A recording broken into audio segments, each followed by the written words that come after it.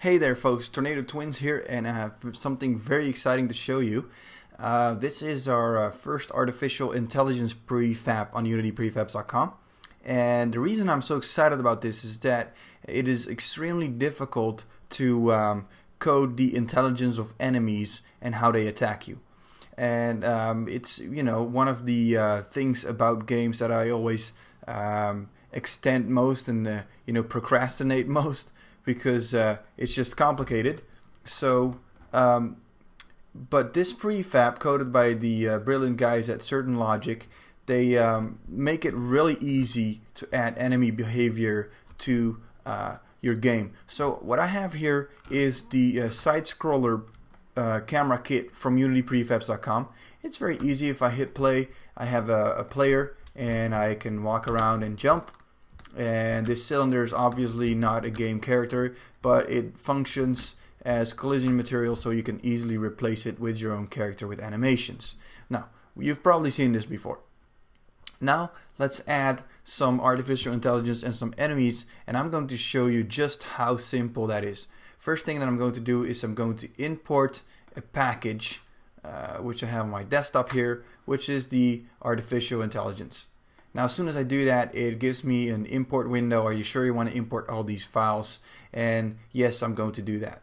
Now, notice that I'm using Unity 3.0 here.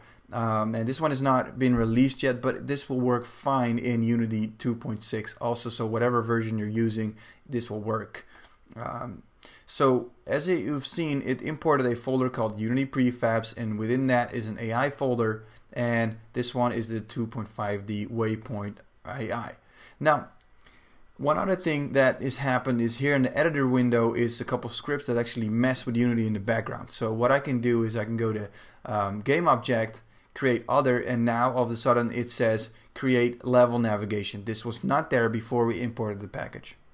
So I do that, and the level navigation basically helps us set waypoints in the entire level.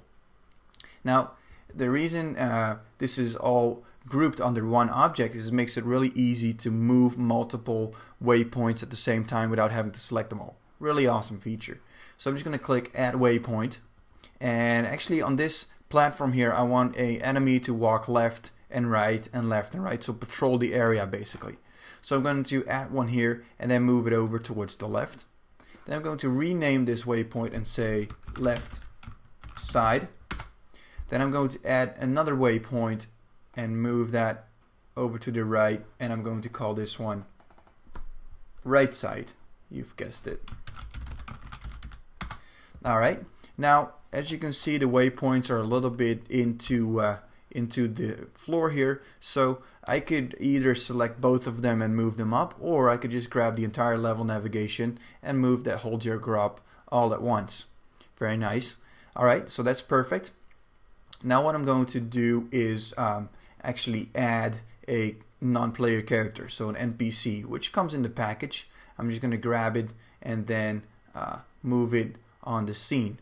Now as you can see, there it is.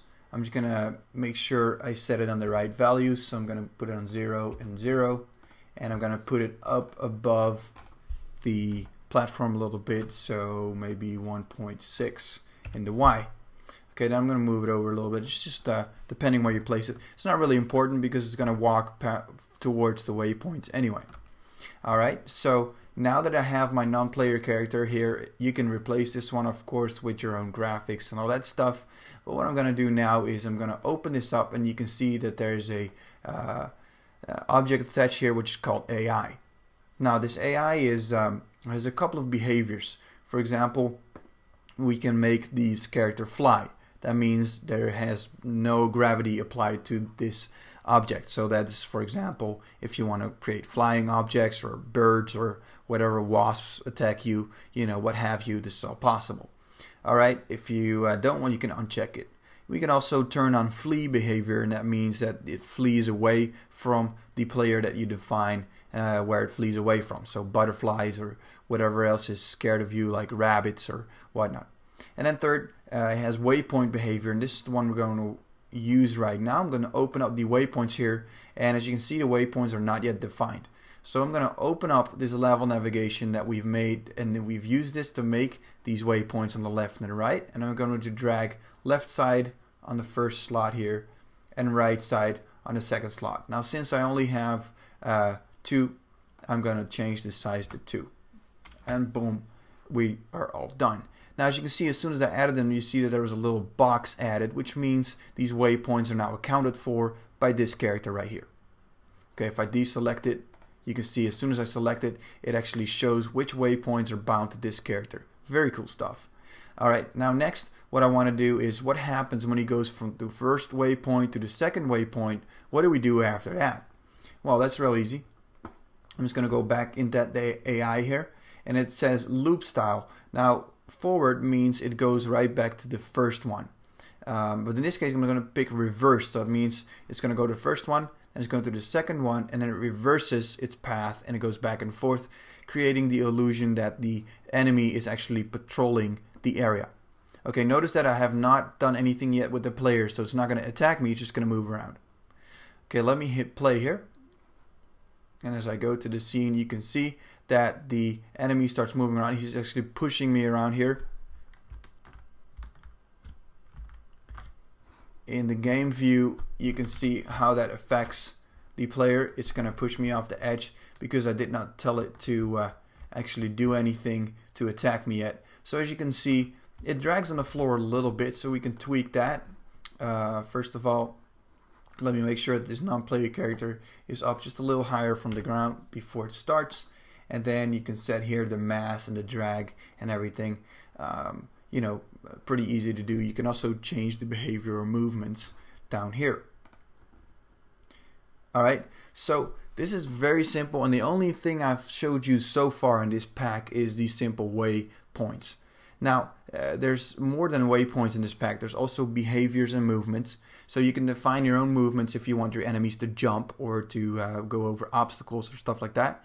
You can also define your own behaviors so that your character can have a different mindset, you know, that sort of thing. And when you start stringing those two together, or actually those three, you can get entirely cool, complex behaviors that create your unique gameplay. Now, in case you want to know more, there's a documentation that comes with this one, and it is an install guide and actually the full docs. Let me open up and show you what they look like. As you can see, the guys did an excellent job of showing exactly how to make your own AI off of this, what behaviors are there, how to make them seek or flee or find you, you know, attack you, how to make different movements, how to tweak that, and that sort of stuff. Really, really in-depth, really cool prefab, and actually playing around with this is such an amount of fun. I highly recommend it. Alright, this prefab you can find on unityprefabs.com, and it's discounted in the first week, so you know, it has quite a big discount, so I would recommend getting it as soon as possible. Alright, thank you so much for watching, and have fun.